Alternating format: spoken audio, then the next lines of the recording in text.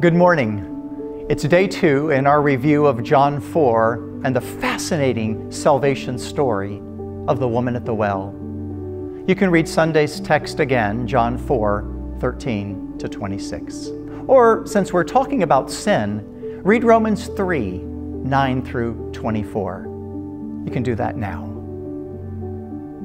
When Jesus shifted the conversation to spiritual matters, he knew that eventually required a discussion about sin. He asks the woman about her husband, and then reveals that he knows about her 5 ex-husbands and the man she's now with who isn't her husband. So the matter of sin is addressed. We're not told everything that Jesus said to her, but we know that whatever he said, she did not leave his presence feeling condemned or shamed.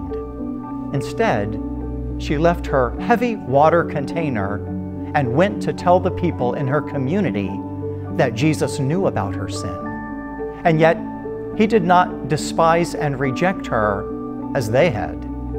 She found mercy, forgiveness. Talking about sin. Really, no one likes to talk about it unless it's other people's sin, right? But sin is what makes sense of the cross. So we share the gospel, and that means we have to talk about it.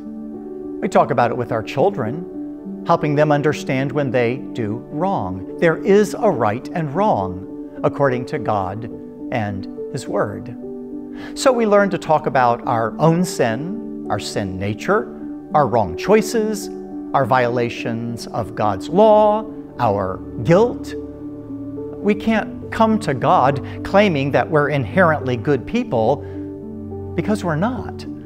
We can't come claiming to do a lot of good works when from God's point of view, all our good works are tainted by our sin nature and therefore not good in His sight. Isaiah wrote, "We have all become like one who is unclean, and all our righteous deeds are like a polluted garment.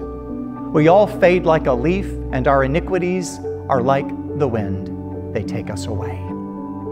So our sin has to be addressed with God. His law reveals our sin. His Spirit convicts us of our sin, and we respond with honesty and humility by confessing our sin. Remember, the word confess means to agree with. We aren't telling God something He doesn't know. He knows everything. In confession, we're agreeing with Him about our sin, that we have done wrong, that we are wrong, that we need to be forgiven and cleansed by Him. And He has provided a way for us to be clean. It is through the blood of Jesus Christ. So as we minister to people, eventually there needs to be a discussion about sin. If we don't, or someone doesn't want to at least address the issue, then the cross really doesn't make sense. Why would Jesus suffer such a horrible, painful death for us if we didn't need it?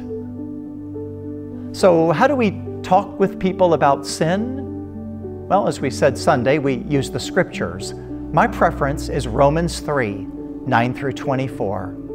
If someone will just read that passage and allow you to explain it, although it's pretty self-explanatory, then it leads to a healthy, holy discussion of our guilt, Christ's death to pay our penalty, and how faith in Christ will save us, cleanse us, and make us right in God's sight.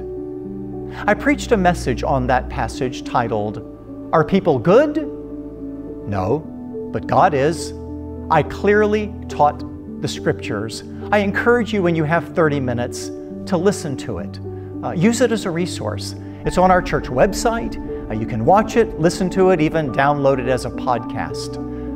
If that's too much, consider memorizing Romans 3:23.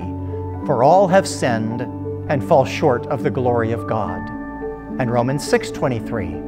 "The wages of sin is death, but the gift of God is eternal life through Jesus Christ our Lord."